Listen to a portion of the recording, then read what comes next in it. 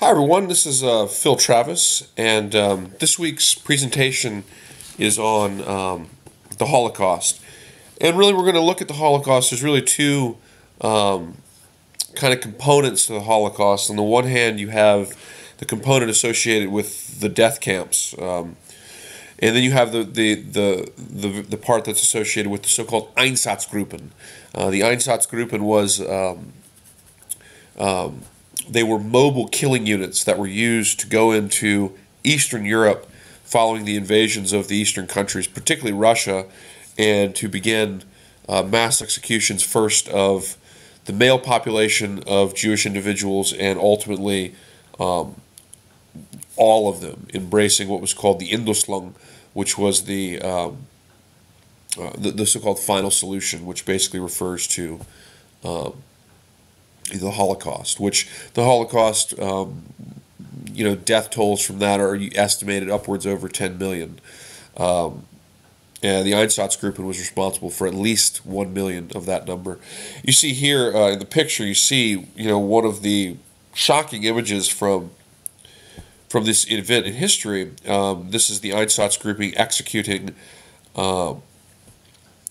civilians, Jewish civilians, into mass graves. And one thing we need to think about with this is, why does this happen? What are the factors that make it possible for humans to commit genocide? So, before we get to the discussion of the Holocaust, I wanted to just take a look at the more broad sort of consequences of World War II for post-war Europe. Um, so, World War II fundamentally transformed Europe, and it really marks what might be called the destruction of old Europe. At the end of World War II in 1945, we see numerous incidences of ethnic cleansing, and some of this ethnic cleansing is associated with anti-Jewish activity, of course, some of which was not perpetrated by Germans or Nazis. But a lot of that ethnic cleansing, too, was focused on other groups. There were mass population transfers that were forcibly driven at the end of World War II.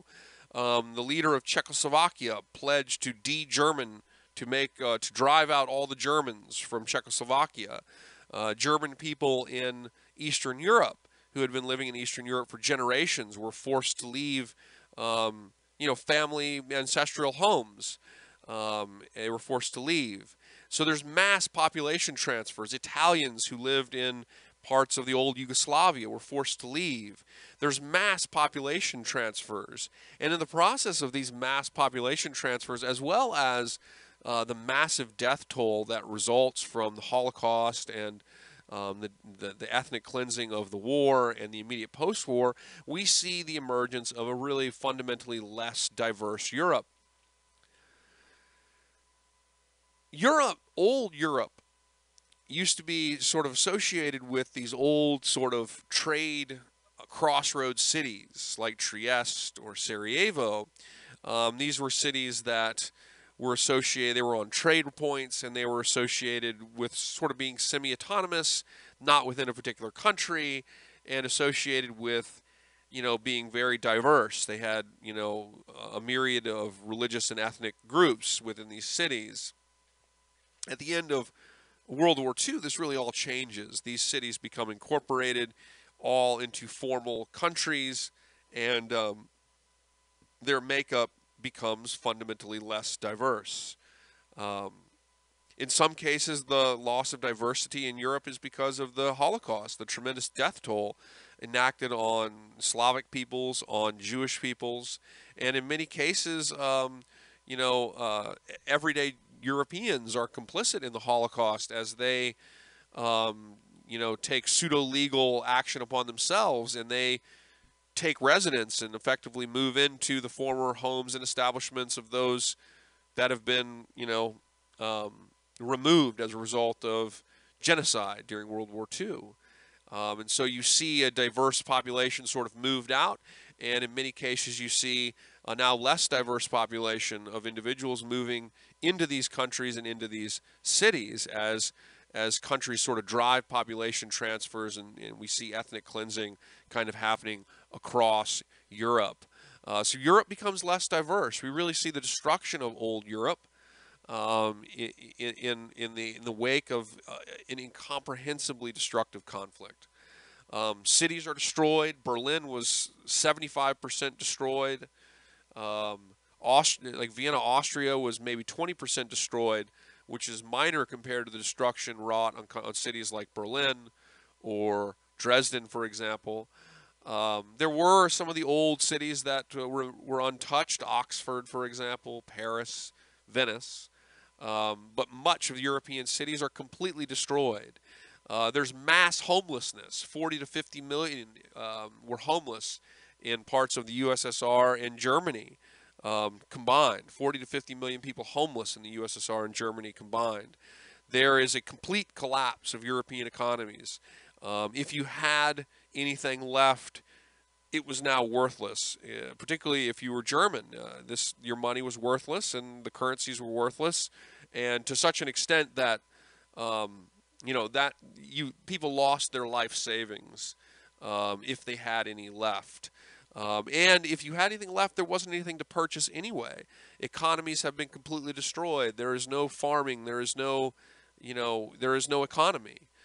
There is looming massive famine and an incomprehensible amount of homelessness that really is overwhelming to the allies who are now dealing with this. A statistic to this respect is that even though we usually don't think about this with relation to the Holocaust, because we assume that when victims of the Holocaust were rescued at the end of World War II, that they all went to the Allied lines and lived. And the reality is upwards of 40% of Jewish individuals that were rescued succumbed because their malnutrition, their illnesses associated with captivity were beyond the ability of Allied medicine and food to care for. And so there is a tremendous crisis on the fore at the end of World War II. So in a broader sense, we see the destruction of old Europe. We see the emergence of a less diverse Europe. We see formerly diverse cities, in many cases depopulated, and now less diverse European populations, French or German or Czech, moving into these cities. We see less diverse cities, less diverse countries. Unlike World War I, where we saw radical redrawing of political boundaries, particularly with the destruction of the Austro-Hungarian Empire and the German Empire, after World War II, political boundaries remained more or less static or status quo, albeit many of them fell behind what became known as the Iron Curtain. And of course, Germany would be divided along East and West. But by and large, many of the political boundaries did not change. But those countries that were within those status quo political boundaries themselves and their cities became less diverse. And this was a real shift away from old Europe. So old Europe is really truly destroyed. Many of their cities are literally destroyed. Diverse populations are eliminated.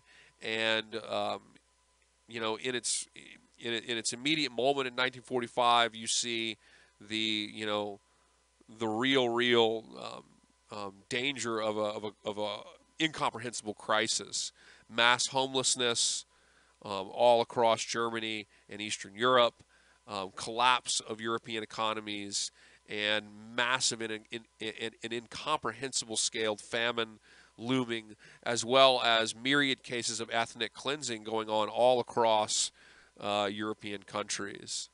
So World War II really is of massive significance to the post-war period of Europe, as Europe is really torn asunder. And in the immediate aftermath of the war, there are massive problems that must be dealt with. And of course, the United States and the Allies, and of course the Soviet Union, will pursue various methods of dealing with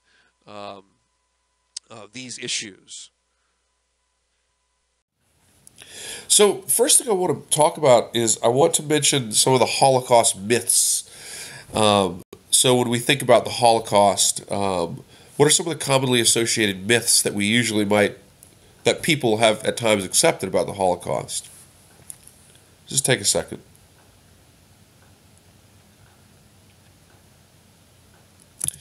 So I think the primary Holocaust myths that usually come to my own mind are the idea that ordinary Germans did not know this was going on,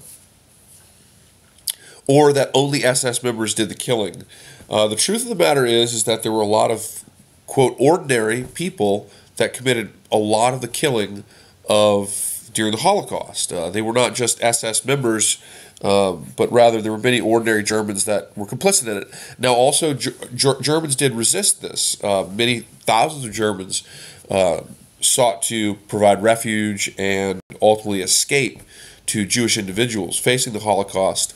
And while it is undoubtedly true that, generally speaking, the specific nature of the Holocaust, which was occurring largely in the Eastern theater, was probably not specifically known by most Germans, there was no question that Germans understood the elimination of Jewish people from the population. There was no question about this, hence why people were trying to save them. Jewish people were carted off to ghettos, and from ghettos they were trained to camps. They were taken on railroad to camps. Then they never came back. And so these were things that ordinary German people absolutely, in most cases, would have known about.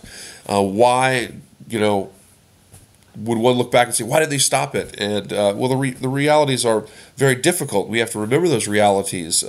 Many Germans would have associated the Holocaust with just another part of the absolutely horrifying Eastern theater. Many Germans did resist the Holocaust as well, and there were multiple efforts to try to kill Hitler at this time, including efforts supported by some of his best generals like Erwin Rommel. So Germans did try to do something about it, and in some cases, why would some Germans have overlooked this? And that really gets down to the general nature of the Eastern Front, the nature of the war, and the position of individual German people in German society during a time of war. Other Holocaust myths, the German army did not participate. Oftentimes it's assumed that the German army did not participate, when in reality the Wehrmacht, the non-SS, the army by and large, usually not considered Nazi in the sense of like an SS who's ideologically kind of constructed as a Nazi, I suppose. It may be more so than the average German soldier, but the German army did in fact often facilitate and sometimes directly participate in killings associated with the Holocaust. Another myth is the Allies didn't know. The Allies knew to varying degrees as the war progressed what was going on, and why the Allies chose not to do things like bomb trains to concentration camps or bomb targets around places like Auschwitz are difficult to answer. It was the goal for the Allies was largely to win the war and win the war as quickly as was feasible. But it's false that the Allies didn't know what was going on. They knew that something of this nature was occurring, even though there remains still shock when the full revelations are, of course, made known, because they're still beyond, I think, what anybody kind of comprehended. That's my own personal opinion about. So I think people knew, but maybe didn't know in a lot of cases the true kind of reality of this situation. Another myth is that only Germans were complicit. That's also not true. There were a number of different countries that became allies of Germany that were ultimately complicit in the Holocaust. Countries like Romania, for example, who fought with the Germans around the city of Stalingrad, as you saw in the film that we watched. So Germans were not the only ones complicit in this either. So these are some of the predominant Holocaust myths that people often think about when they think about the Holocaust. There's probably some others you could think of, but these are some of the most common misunderstandings. One of the big questions of studying a subject like this is why. Why could this happen? What could drive ordinary individuals to participate in mass killing, right? I mean, when you look at the images, and I'm going to show you some more images, they're horrifying, and you think about things like, sometimes you might see a video on the Holocaust, and you might see a bulldozer bulldozing piles of bodies into a mass grave, right? And what you immediately have to think about is that there's somebody driving that bulldozer. What is it that can drive a person to so kind of eliminate the humanity of another individual to the point of being able to commit mass murder?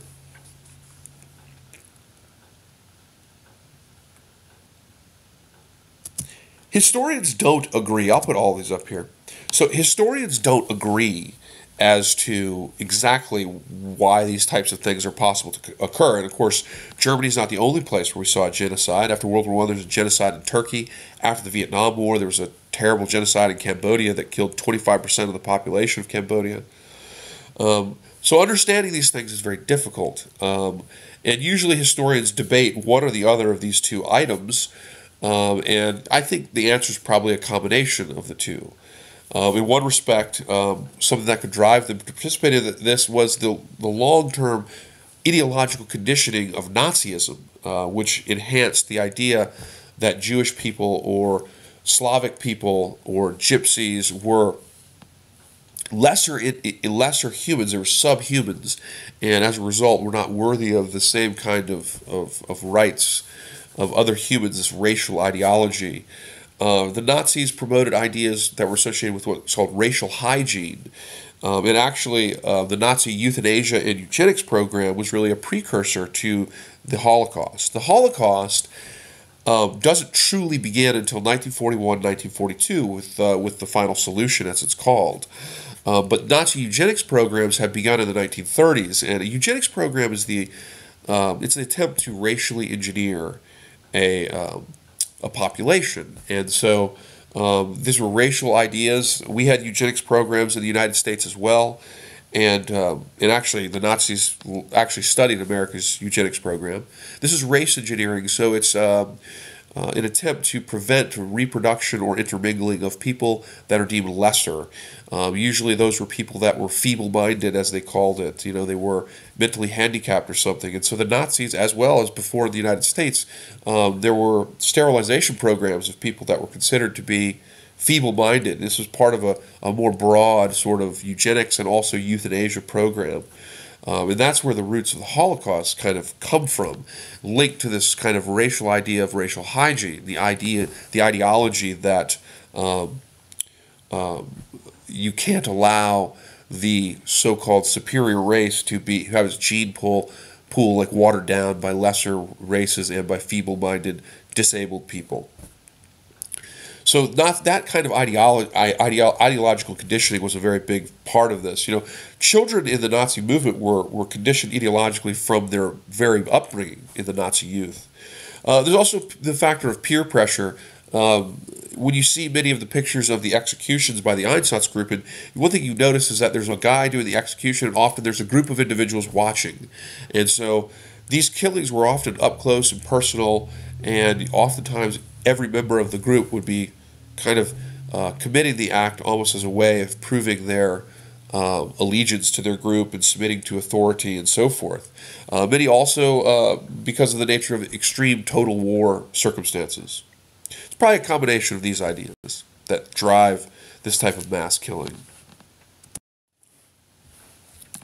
The Holocaust had an evolution. It developed over time.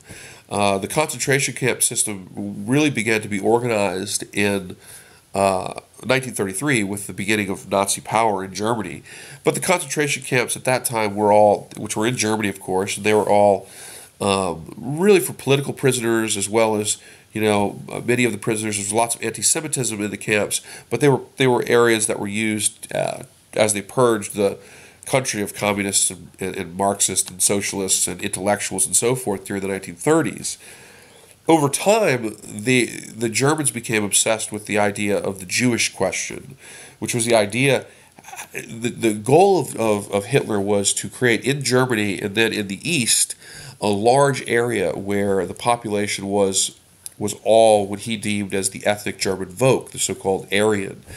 And the idea was you could not have German people living alongside Jewish people or Slavic people. And so you had to, or Polish people for that matter. And so you had to take all of the so-called subhuman races and separate them from the people that were considered to be of ethnic Aryan descent. And so as a result of that, this was the Jewish question. This was the racial engineering that we're talking about. They felt that they had to cleanse Germany of Jewish people. And they don't make the decision to begin gassing them initially. That doesn't occur until 41 and 42 when the gassing of the Jews occurs. Instead, what they started to do in the 1930s was to begin very repressive laws that would force many of them to migrate.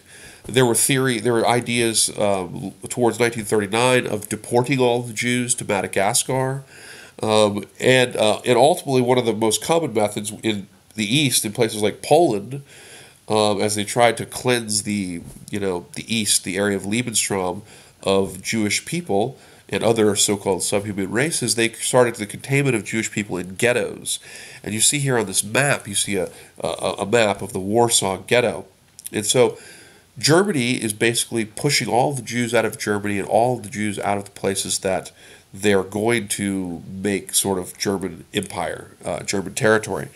And so they were trying to get rid of the Jews by forcing them to migrate, by deporting them, and ultimately deporting them to ghettos.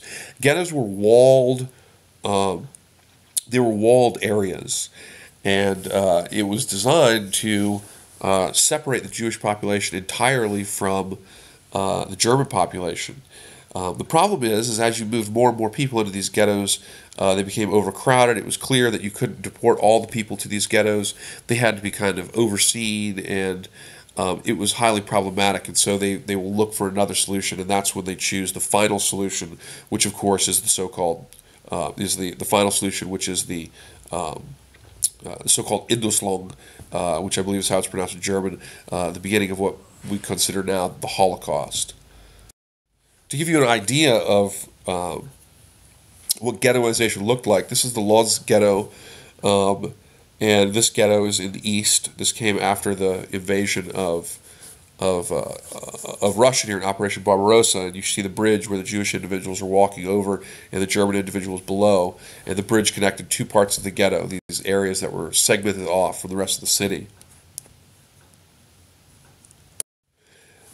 Another factor in why these are German soldiers, SS officers, by the looks of their black uniforms, ridiculing a Jewish individual in the Lodz ghetto.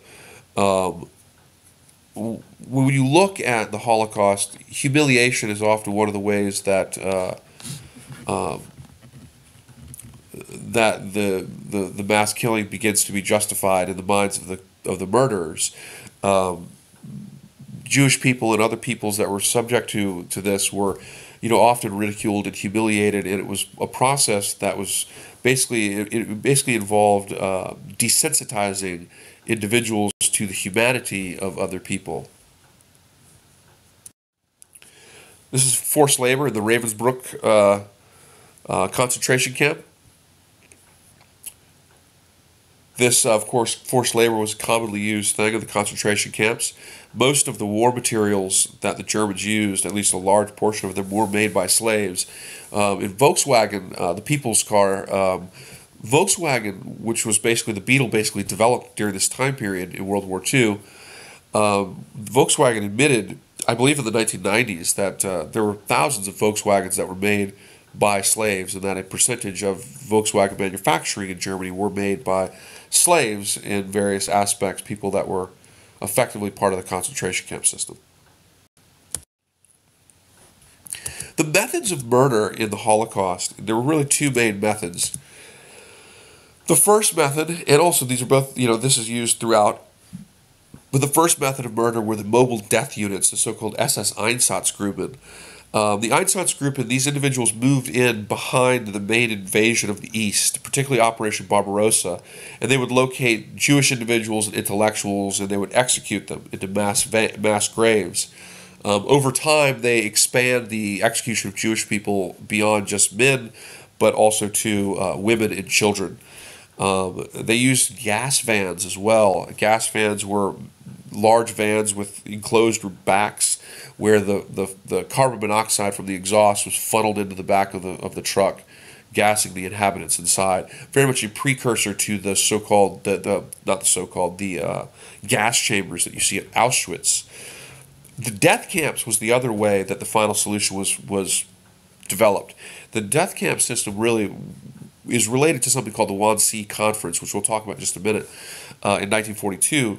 The death camps, originally 6 of them, located in Poland, death camps like Auschwitz, Sobibor, Belzec, Majdanek, Treblinka, and Chemlo.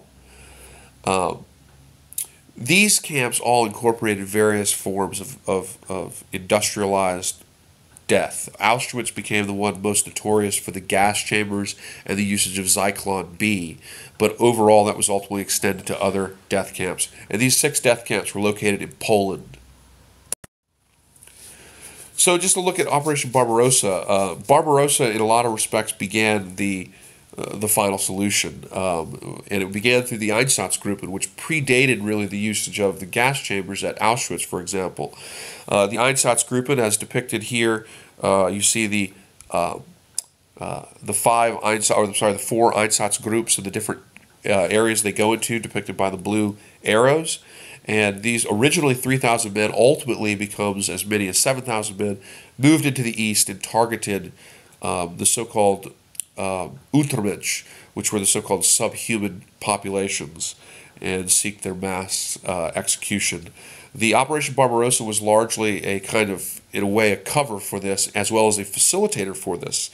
It opened up the war campaign, and in some respects covered up massive death from outside coverage, and also it acted as a justification, if you will, for doing this. So the Operation Barbarossa very much was a facilitator. It was purposely designed to facilitate this massive death that was carried out in an effort by the Nazis to obtain Lebensraum, or living space. The process of killing for the Einsatzgruppen was face-to-face. It was intimate. After July 1941, women and children were included in the killing, as depicted here with a German soldier shooting a child in the Ukraine. So the Einsatzgruppen was a very face-to-face method of killing, and this actually was something that the architects of this campaign ultimately began to see as problematic, because they feared the desensitization of German people that were participating in this mass killing. Here you see Ukrainian Jews that are being shot by members of the Einsatzgruppen, mobile killing units. You can really kind of have a look at how these mass executions were carried out. Very face-to-face, very personal, very intimate type of killing. And it is that nature that will encourage the development of the gas chambers, which they believed was a more detached way of carrying out the final solution.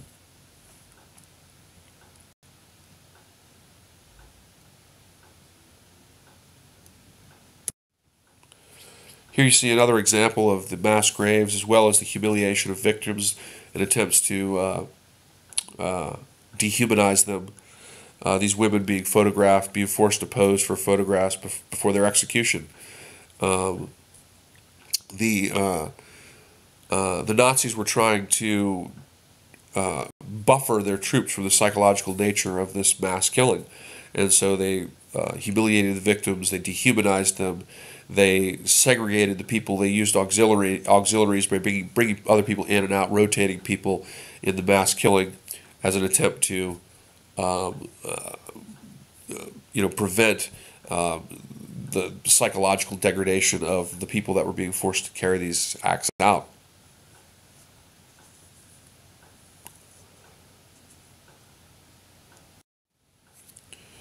This is the total death for the Einsatzgruppen was upwards of 1.5 million Jews and over 2 million total.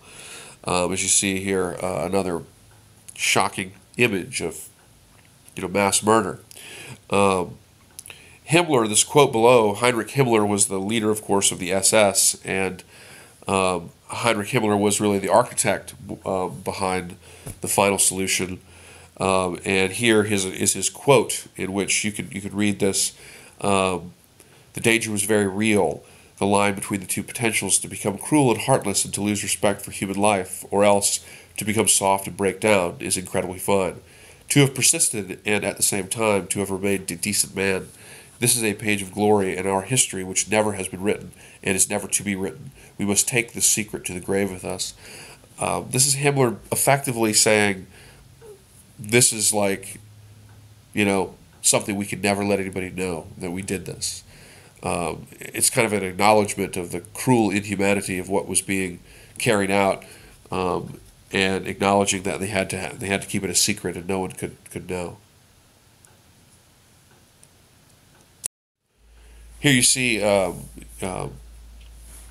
Hungarian Jews at Auschwitz in 1944. They're making selections here. They would take 10 to 25% of incoming Jews would be chosen who would be able to be workers, and they'd be chosen for slave labor, and the rest would be sent immediately to the gas chambers to be gassed with Zyklon B, which was a form of cyanide gas. They chose the gas chambers because they thought it would be a more efficient and humane form of industrial killing, meaning that they would separate the face-to-face nature and make it a more bureaucratic and inhumane process, and a detached process.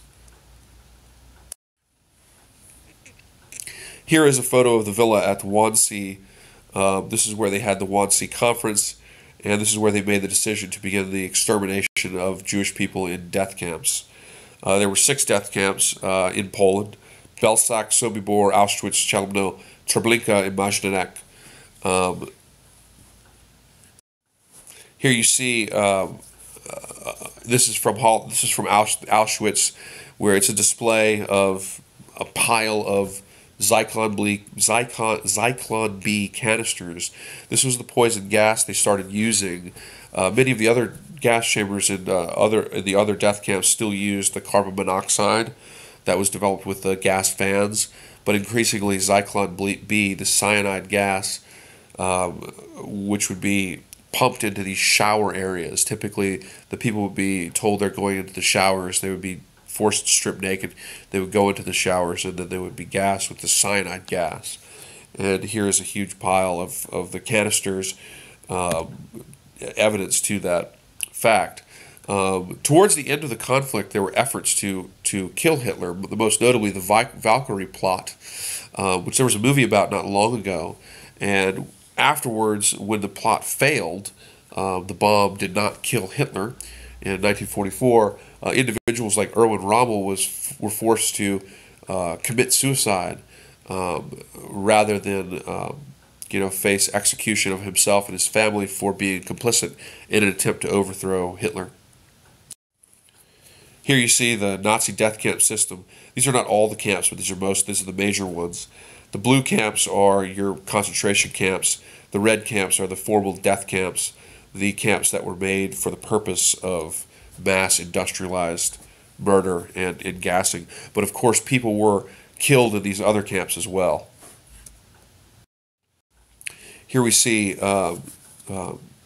Jewish people waiting deportation in November 1941.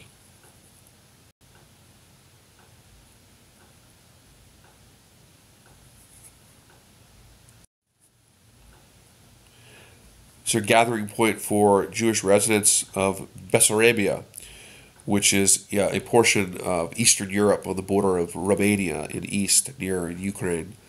And this is September 1941. These individuals are going to be shipped off to the death camps. And here, of course, you see children being shipped off to from the Lost Ghetto in the east, which was developed after the invasion of Operation Barbarossa of Russia, and they're going to death camp.